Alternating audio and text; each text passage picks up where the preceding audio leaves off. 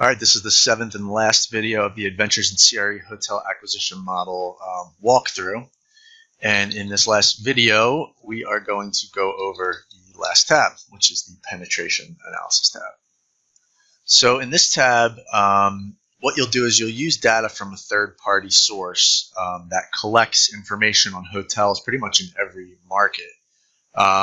So you can contact one of these groups and they will give you data based on your competitive set. So in our example, we have 5 hotels that match our hotel. We have the historical rooms that the hotel has. So sometimes if one of these hotels could have a renovation, or they could have an addition put onto the hotel where their rooms would change, or they might convert regular rooms into suites and reduce room count. So you want to look at the historical and projected future room counts for each hotel. So you'll put in your hotel comps in this top section, and this will give us our total rooms, and then we have our days of the year, and then we get our total available rooms in row 19. So with that, we look at our subject property, which is our current property in the model. And this is being fed through from the other tabs. So we have our 215 rooms, we have our total available rooms, and then we're looking at what percent of the available inventory is our hotel. So we are 17.1% of the available inventory. All right, so now we're going to look at the properties, the market versus the property occupancy, and how our property does in comparison. And I'm looking at this market occupancy, and this is pretty high for almost any market. So just while we're here, let's just change this. We'll make it still a pretty hot market, but let's say our report is giving us different numbers that are more in line with a traditionally strong market. Let's just put it that way. And then let's do 77, and let's just for this say 77 all the way.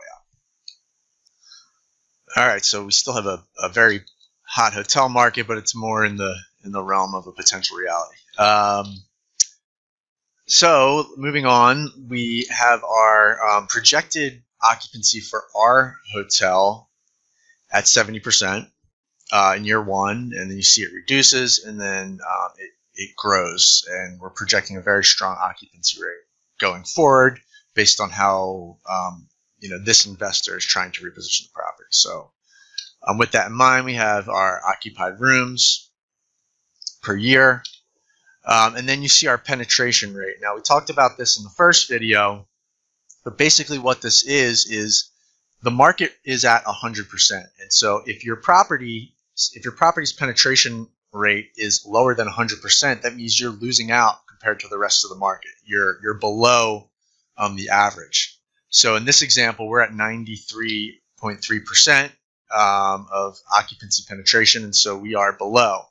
And so going forward, it looks like we dip a little bit more, and based on our hypothetical scenario, this makes sense considering maybe we're doing some sort of major capital improvement or repositioning in year 2. So I'm assuming that's what's going on here, why we're having this occupancy drop. And then you start to see this hotel's penetration rate skyrocket.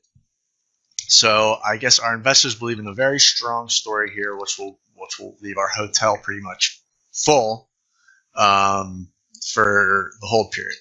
So whether you believe this as a third party looking to invest in this deal or not, it remains to be seen, but that's what this model is telling us. So that's penetration rate for occupancy, and now we look at our ADR. So we get our historical market ADR, which is based on our competitive set. This will show the percent change, and then we have the property's projected ADR and the percent change. And here you see the property's penetration rate against the ADR. So this property is consistently outperforming on an ADR basis. And now we're moving to the bottom where we get the market versus the property Rev Bar.